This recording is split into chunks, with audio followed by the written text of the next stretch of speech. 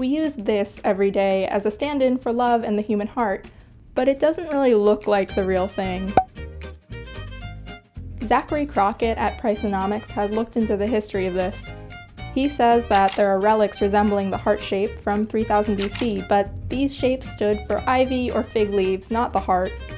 It wasn't until several centuries later that the heart became a symbol representing love, but the problem was they didn't really know what the heart looked like, partially because the Catholic Church prohibited autopsies. So when artists tried to draw the heart as a symbol of love, like in this French manuscript from 1250, it looked like this. By the time detailed anatomical drawings appeared like those of Leonardo da Vinci in the early 16th century, the simplified symbol had already taken root. It became a popular image in Catholic symbolism as well as secular things like decks of cards. Eventually, New York City's 1977 campaign turned the heart symbol into a verb. I love New York. Replacing the word love. Now it's used in everything romantic. Valentine's Day cards, emojis, chocolate, but you can also find it in video games, on Twitter, and in ads for heart-healthy food.